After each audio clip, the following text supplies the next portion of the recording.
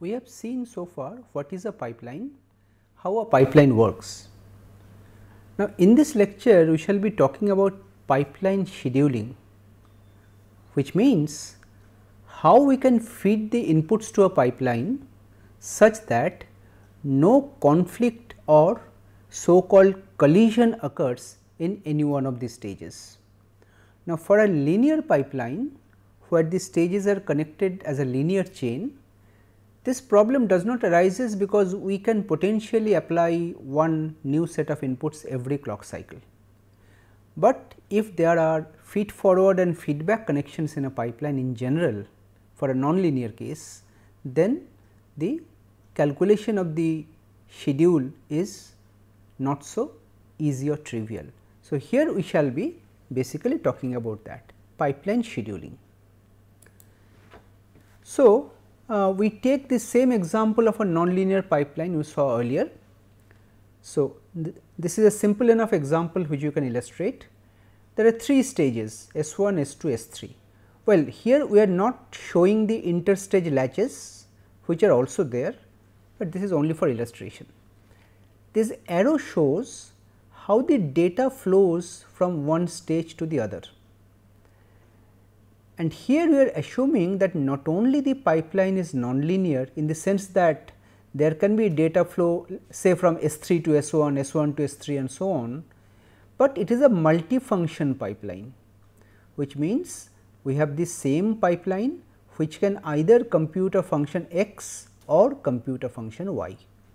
Well, you see, you can take an analogy for an arithmetic pipeline where you can have a general pipeline where both multiplication and addition can be carried out. But of course, all of the stages will not be used for the 2 cases. We can selectively use some cases. So, the stages, maybe some of the stages will be using for more than 1 clock cycles and so on. Okay? Fine. So, the operation x, which is represented by this reservation table, this requires 8 cycles to complete, and this is the sequence of stage occupancy. First the input data goes to S1, then to S2, then to S3, then again to S2. So, you see S3 to S2 there is a connection, from S2 again to S3, S3 to S1, you see S3 to S1 also there is a connection, then S1 to S3 a skip, there is a feed forward connection like this, and finally S3 again to S1. Then it finishes. So, from S1 it finishes and it goes out. Similarly, for the function y, it again starts with S1, it goes to S3, S2, S3, S1 and finally S3 where it finishes. So, from S3 it exits. So, x will exit from here, y will exit from here. Okay. So, with the help of this example, let us explain how scheduling of this pipeline can take place.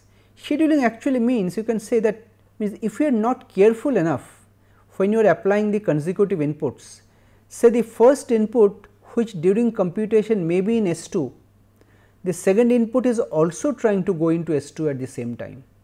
So, it cannot happen that way, So, the one of them has to wait. Fine. So, we shall be doing something called latency analysis. Latency is actually the delay between 2 successive data inputs or initiations it is called, that are fed to the pipeline.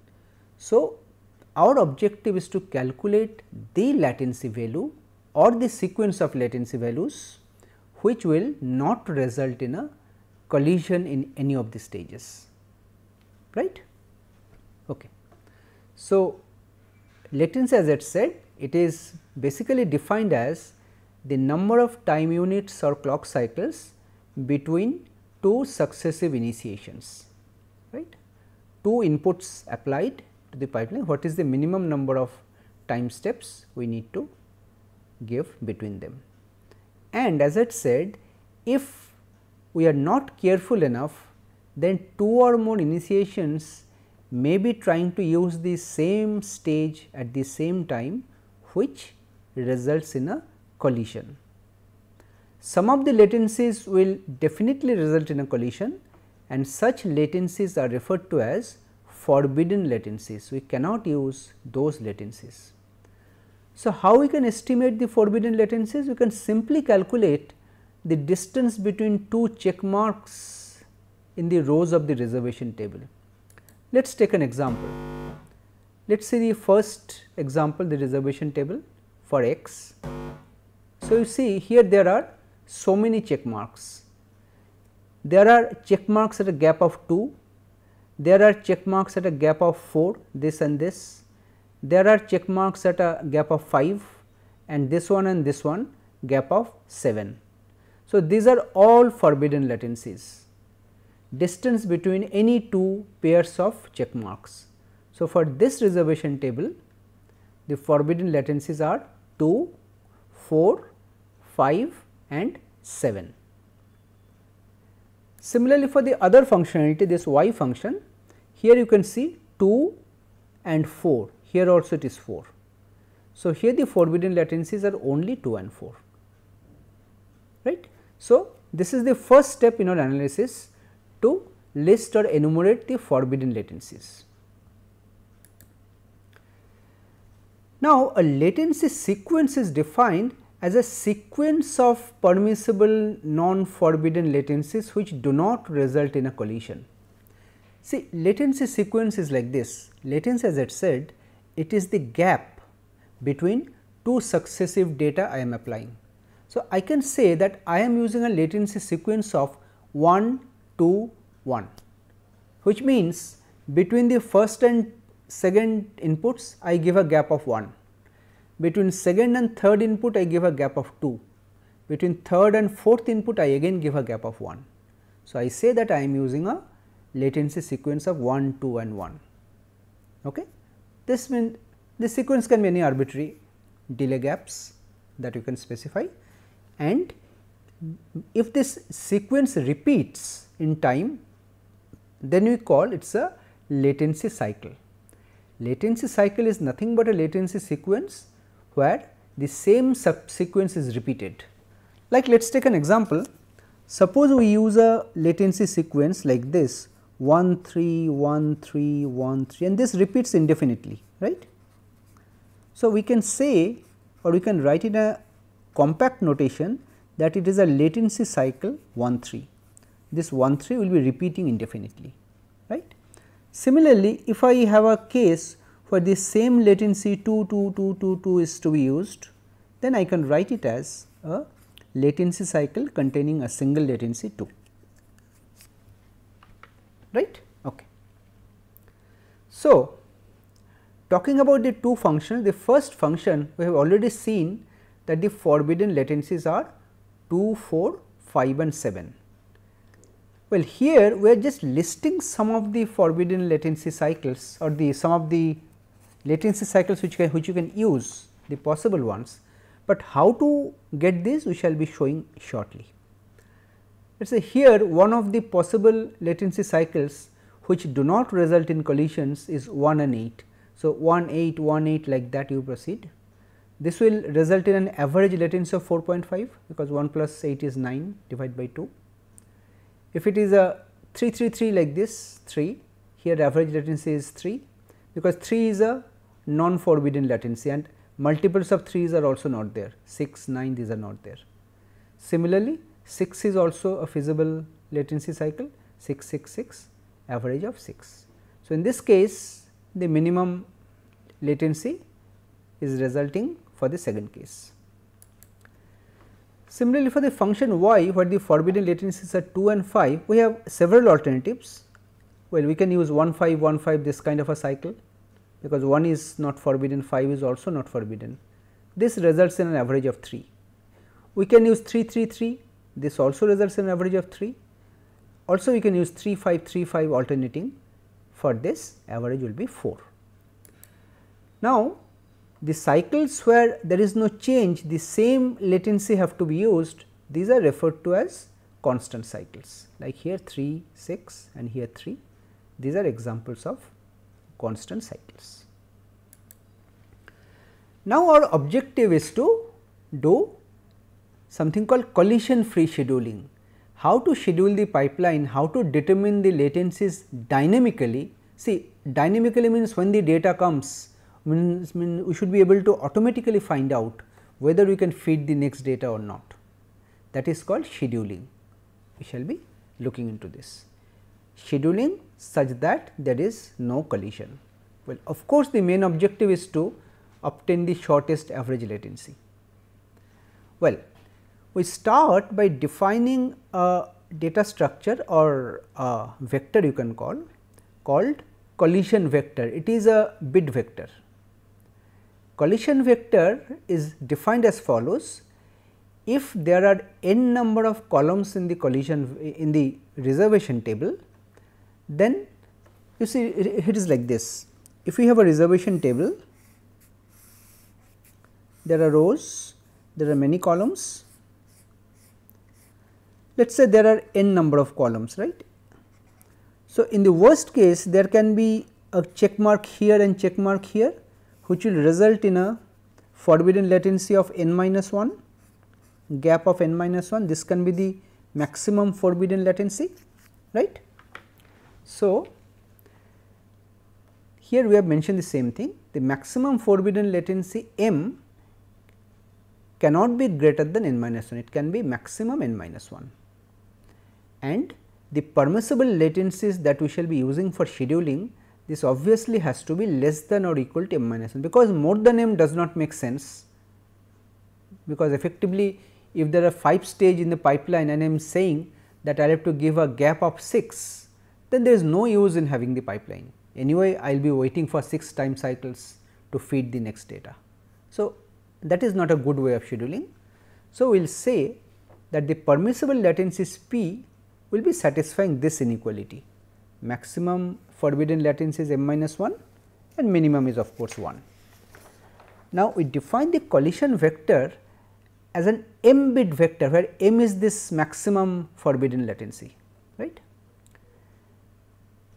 C1, C2 to Cm, where a particular bit is 1 if latency I causes a collision and that bit is 0 if the latency I does not cause a collision. And because m is the maximum forbidden latency, by definition Cm is always 1, because m is the maximum forbidden latency. So, this bit has to be 1, right. So, for the two functions you see Cx, the forbidden latencies were 2, 4, 5 and 7. You just count 1, 2, 3, 4, 5, 6 and 7, 2, 4, 5 and 7, and function y from the right side again 2 and 4. These are the forbidden latencies. So, the collision vector for the two cases are defined like this. Now, from the collision vector we construct a state diagram, where we define the states as the status of collisions at a particular point in time. That means, which time gaps or latencies can result in a collision at that point in time. That is one state, and the state transition diagram can contain multiple states. You can go from one state to the other, right. And the initial state is the collision vector, and from the collision vector, from any state you can move to some other state by advancing the time by some number p. Suppose you are currently in time t this state. So, if you advance the time by p, what you do? So, whatever is the present state, you shift it right by p positions. See, what is the meaning? Suppose I am in a present state where my bits are something like this.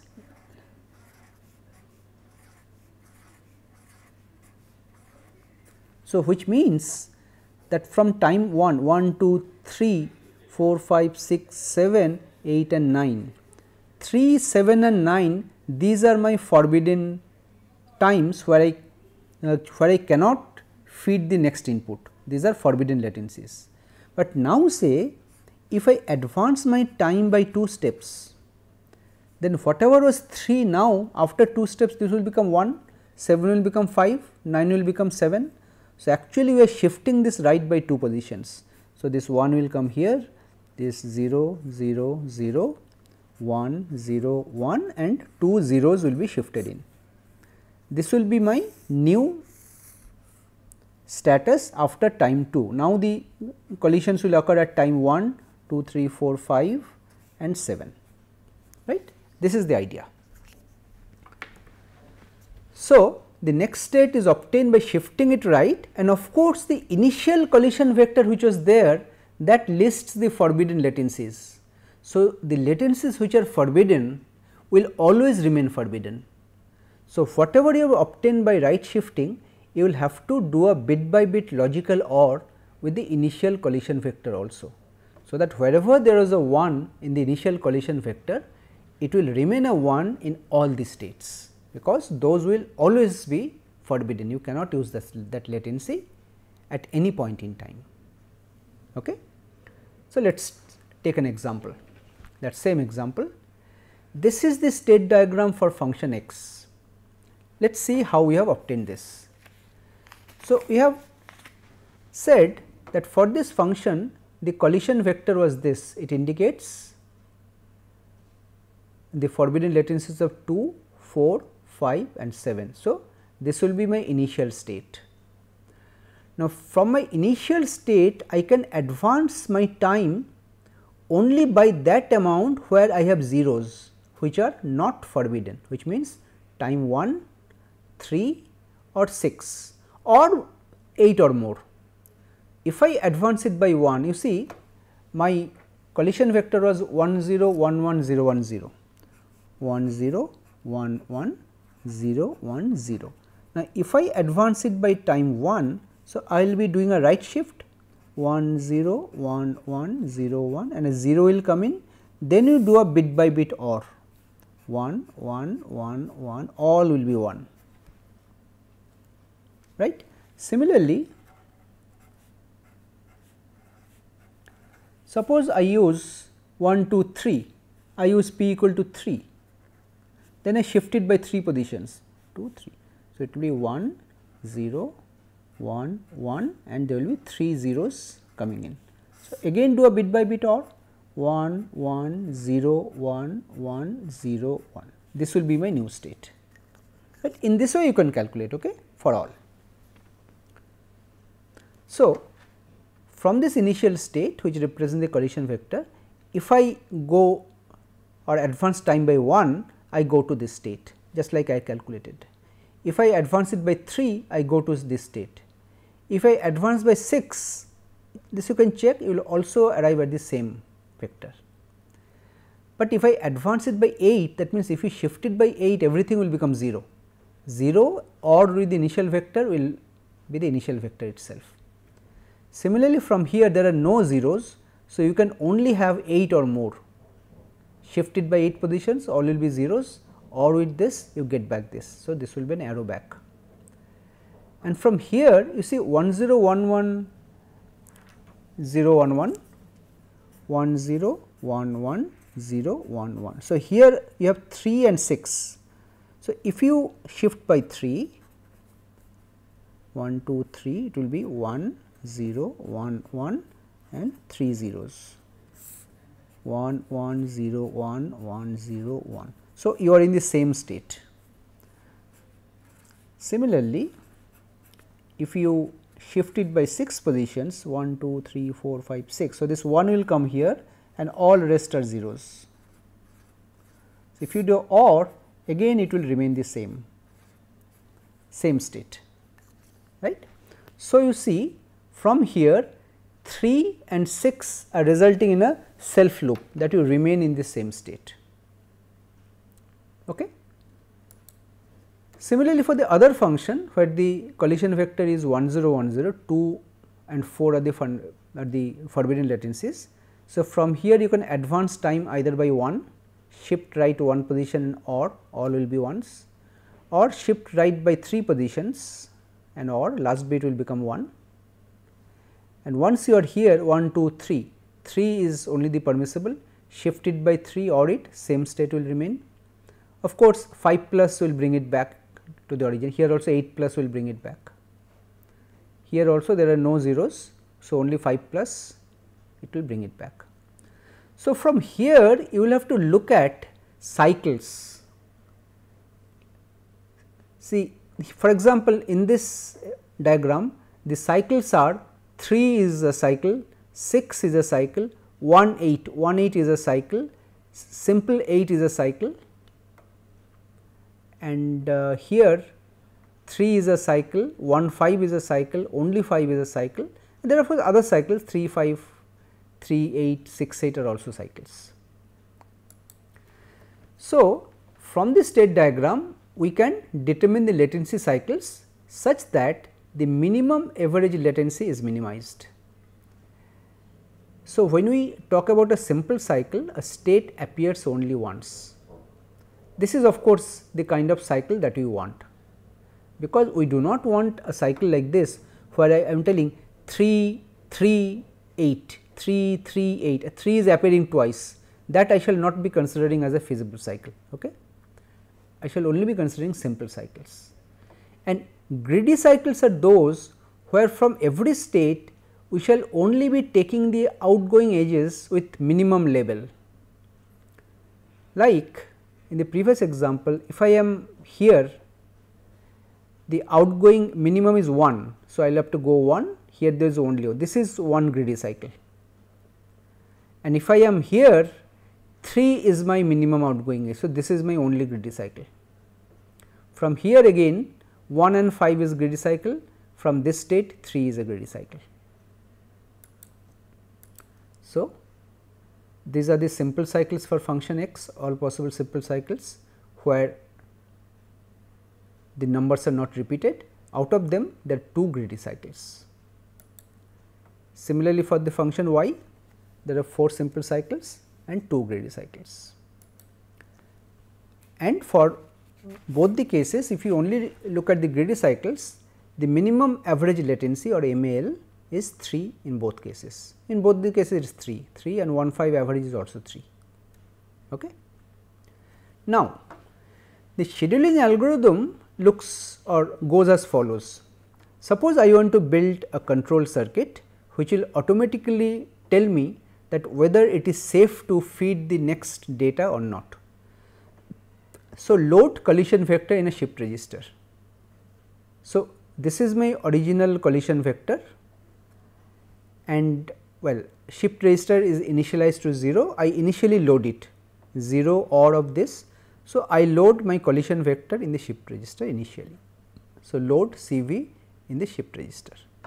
Now, at every point in time I do a right shift where I feed a 0 and I check whether a 0 is coming out or a 1 is coming out.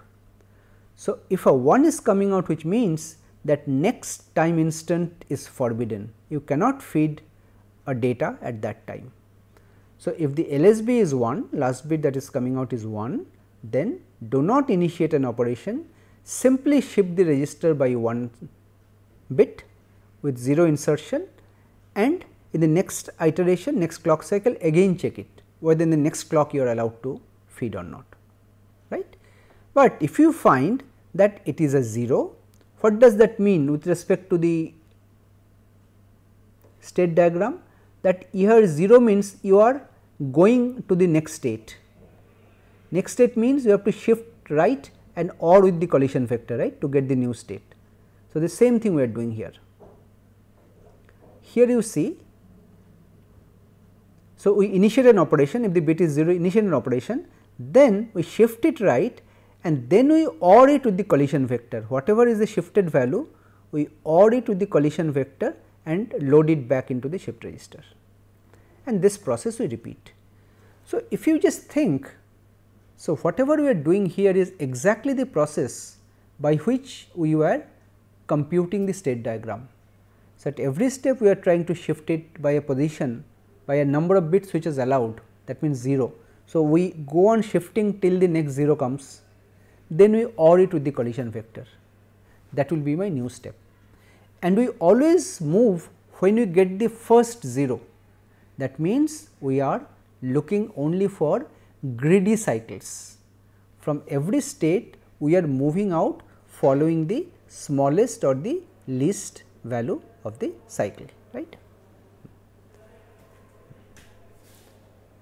Fine. Now, there are ways to optimize a pipeline schedule. Now, I am showing you one method with the help of an example. Suppose we have a nonlinear pipeline like this, where the reservation table is as follows, where you see in some of the time steps like 4, 2 of the stages are simultaneously used, and here the forbidden latencies are 1, 2 and 4. So, 1 0 1 1. So, the state diagram will be very simple, you can either shift it by 3 or 5 or more. Obviously, 3 is a minimum average latency. Now, what we are exploring here is that okay, can we insert some delay elements in the pipeline, some dummy stages which do not compute anything, just eat up some clock cycles. So, you may say that well, if you insert dummy stages which do nothing, simply eat up some cycles, then my time will be increasing. Well, your time may be increasing for a single computation, but when you are feeding many data one after the other, earlier there were a lot of collisions, but if you insert those delays, maybe the number of collisions will become less. Okay? That is the idea. So, for this example, suppose I insert delays like this. This was my original pipeline. I insert delays in 2 of the branches, one delay here, one delay here. That means, while going from S3 to S1, I put a delay, and S3 to S1, I mean S3 to S3 and S3 to S1 also I put a delay. So, earlier my reservation table was this. Now, in the reservation table there will be 2 additional dummy stages introduced, and because of the delay, some of the check marks will get shifted. This will get shifted here, this check mark will get shifted here, and let us say here after S3 you first go to D1, you are going to D1, then you are going back to S3. Earlier you are directly going to S3. Similarly, for this, from S3 you are going to D2, this was S3, from D2, then you are going to S1. Okay. Now, for this one again it is a slightly more complex. Here the latency, the forbidden ones are 2 and 1, 2, 3, 4, 5, 6. So, 2 and 6. So, if you just compute the state transition diagram in a similar way, you can check this.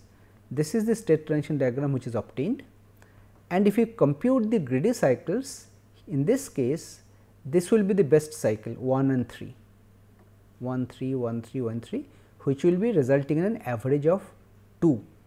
Earlier it was 3, now by inserting the delays we have achieved an average of 2.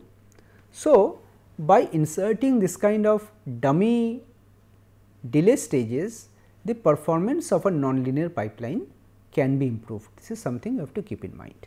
Okay. Now, let us work out a couple of examples. Let me work out one of them, and one of them I leave as an exercise for you. Let us take the smaller one. So, here we have a reservation table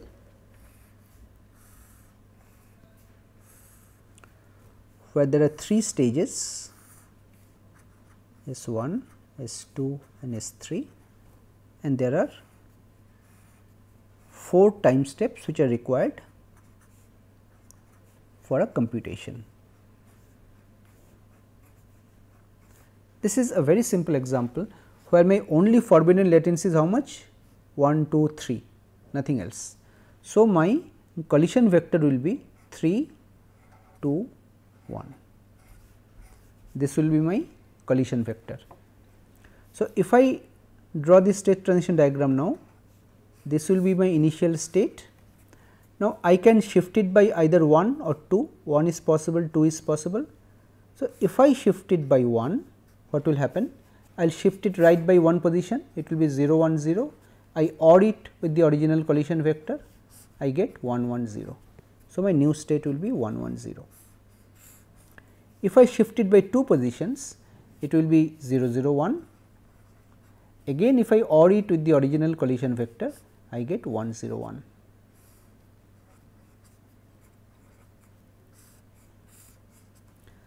Now, once you are here, the only 0 is here 1. If you shift it by 1 position, it will become 0 1 1, and OR it with original, it will become 1 1 1. So, if you shift it by 1, you land up in another state 1 1 1, and here 2 is the only forbidden.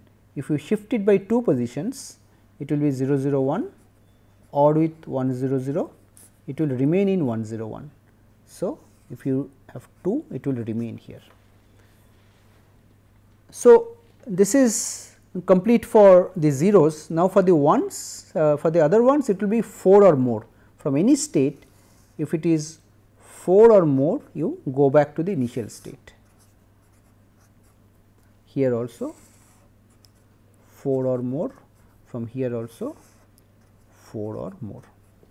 So, if you analyze this state transition diagram, you will see that your minimum cycle is this 2.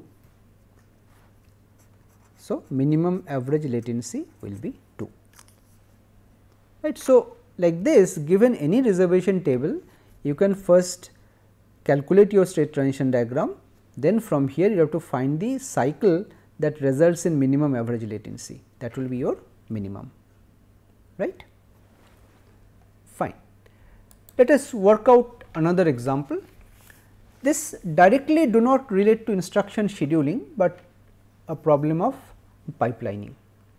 Let us say what this statement, it says a non-pipeline processor X, what is no pipelining, has a clock frequency of 250 megahertz and a CPI of 4.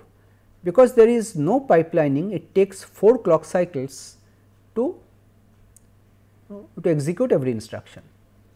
There is an improved version Y, which is having a 5-stage linear pipeline, but because of the latch delays and other overheads, the clock frequency is reducing to 200 megahertz. Now, there are two things it is asked, that if I am running 5000 instructions on both the processors, what will be the speed up? So, how fast will Y be with respect to X?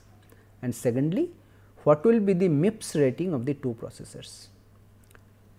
Let us work out for the processor X. Let us calculate the execution time. So, you recall execution time is given by the instruction count multiplied by the cycles per instruction multiplied by the clock cycle time. So, for the first processor, execution time, let us call it xt of x will be, there are 5000 instructions, CPI is 4, it is running at 250 megahertz clock. So, it will be 1 by 250 mega, this many microseconds. So, if you just calculate this, this comes to 80 microseconds. Similarly, the execution time of the pipelined processor, well, again instruction count is 5000. Now, for a pipelining, in the ideal case CPI is 1, because in every cycle you can feed a new instruction and one instruction will be completing every clock cycle. And now your clock cycle has slowed down, it is 200 megahertz. So, it is 200 mega. So, if you just calculate, this comes to 25 microseconds. So, the first answer, the speed up of course, your Y is faster than X. So, the execution time of X divided by the execution time of Y, 80 by 25, it is about 3.2. Now, second part of the problem concerns the MIPS rating. So, again for the machine X, you see, for executing 5000 instruction you require 80 microseconds. So, you can say that in 80 microseconds you are able to execute 5000 instructions. Therefore, in 1 second how many you can execute? This is your MIPS, million instructions per second, you see 5000 by 80, micro is there. So, micro is 10 to the minus 6, when it goes up it will be 10 to the power 6, it will be mega, million instructions per second. So, this comes to 62.5 million instructions per second. Similarly, for y it is 25. So, 25 microseconds is required to execute 5000 instructions. Therefore, in 1 second you can execute 5000 by 25, again there is micro. So, this many million instructions per second. This gives 200 MIPS and here it was 62.5 MIPS. So, you can see that the MIPS rating for the pipeline processor is significantly higher, which is very typical, right. So, with this we come to the end of this lecture. Now, in this lecture we talked about the various ways in which we can calculate the permissible latencies in a general pipeline. You see, normally if it is just a linear pipeline, all these calculations will not come into the picture, but if it is a more complicated scenario, complicated kind of a pipeline, non-linear properties, feed forward and feedback connections, then this latency calculation and latency analysis becomes important. Thank you.